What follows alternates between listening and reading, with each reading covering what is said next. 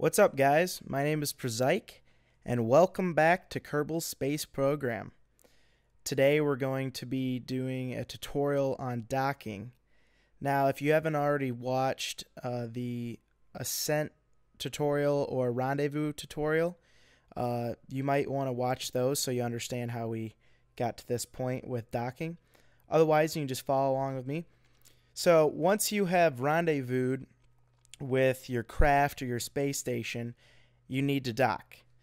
So using MechJeb to dock, all you have to do is you go over to your MechJeb browser, click Docking Autopilot, and it'll bring up this menu.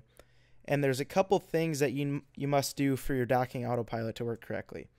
You must set the dock on the space station, whichever dock that you want to dock to, as your target. So you'd right click and you'd set it as your target. Then you also need to know where to control from on your craft that you're trying to connect with. So basically, if you don't control from another port, it's going to assume it's just the center of mass on this craft, and what you're going to end up doing is crashing into your port. So you want to go to the port on your craft, and you want to right click and click control from here. So now you've got your two link points, and the next thing that you need to do is you need to set a speed limit.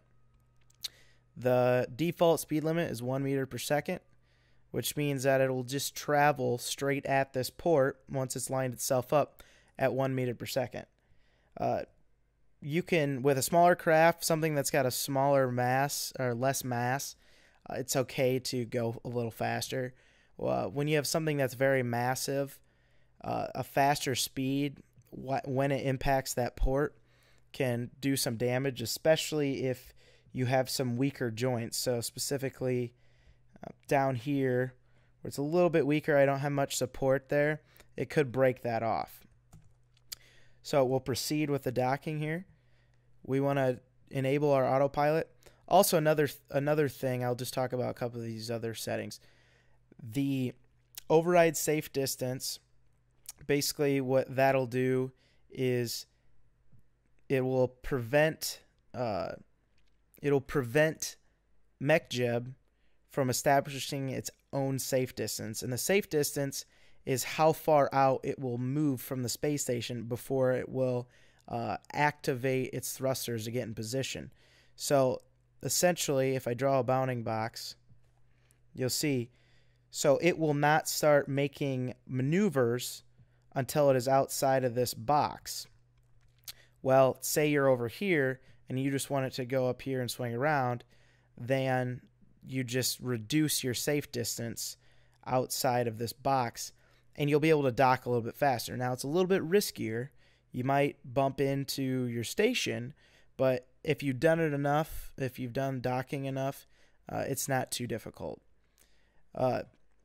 So from here on, you can just click autopilot, and the thrusters. Now I have some RCS thrusters on this, and those RCS thrusters are just going to help it maneuver into place. And I like to put them on four sides and not on a sloped surface.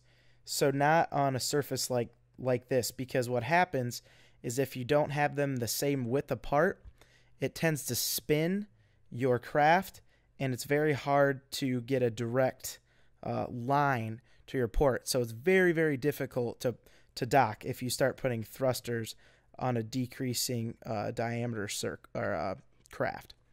So if you actually have a square module, a rectangular module, it's even easier. But so 4 is what I would recommend for that.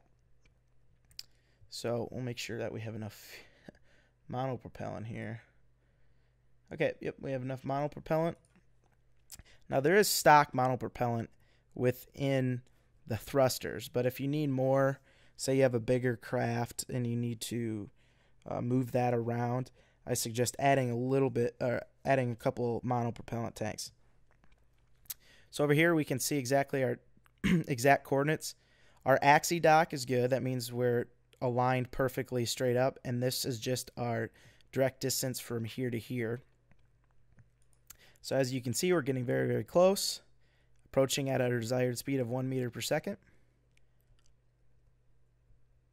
Now, the only time I suggest having that higher than 1 meter per second is, say you're starting to dock and you're like, 50, 60 meters away. You need to have that speed a little bit faster so you catch up to your space station and doesn't drift away on you. But if you're this close, you can keep that speed limit relatively low.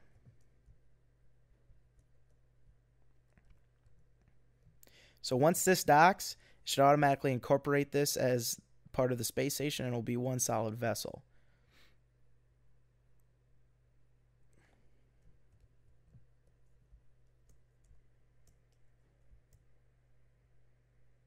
And there you have it. They're docked together. Your docking autopilot automatically turns off. And we can go ahead and we can look at all of our Kerbals in here. I hope this video has helped you dock using MechJeb. Thanks for watching, and I will see you in the next video.